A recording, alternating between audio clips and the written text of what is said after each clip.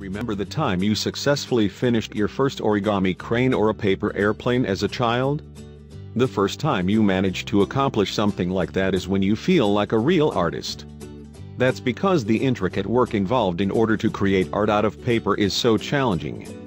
Even the most experienced artists have a difficult time creating stunning works with the material. That's not the case for one artist, however.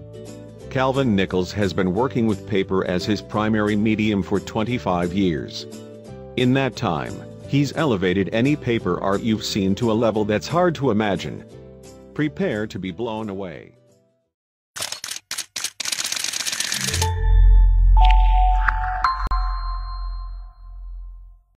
Calvin Nichols is an artist who's worked for 25 years to perfect his medium of choice, paper. That's right.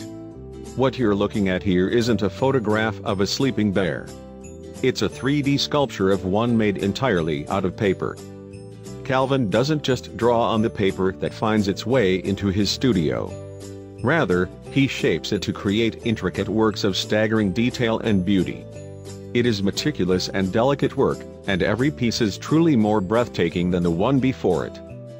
This particular series is appropriately titled Paper Zoo. While Calvin creates all sorts of projects out of paper, Paper Zoo features animals that you would most likely find at the zoo. Do you recognize this one yet? To make pieces like this noble owl, Calvin starts by observing real-life animals and their movements. That's a critical step in his artistic process. He could work from his imagination alone, but the real thing truly helps bring his work to life. He's sure to create numerous sketches that he can later use as reference for his paper art. These sketches, along with the photographs he takes as he works, are integral to the fabulous finished products he dreams up. Calvin then cuts up thousands of tiny pieces of paper and pastes them together to form each animal.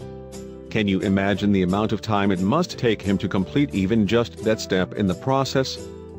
The texture he's able to achieve with this technique is astounding. Even just looking at it from your computer screen, you can tell that it seems as if it feels like real fur if you were to run your hands across it. Given that he's only working with white paper, Calvin's details must be exactly right in order to create the appropriate depth and shadowing. Even the tiniest mistake can throw off the finished look he's going for. Each small piece can take many weeks to complete. That's not difficult at all to believe when you look at one of Calvin's finished works. In order for something to be so lifelike, it's got to take a lot of time for him to perfect. Calvin's work has been featured in National Geographic as well as numerous galleries and art shows all over the world. He uses X-Acto knives, scalpels, and scissors in the construction of his critters. They really help him capture the finest details of his work.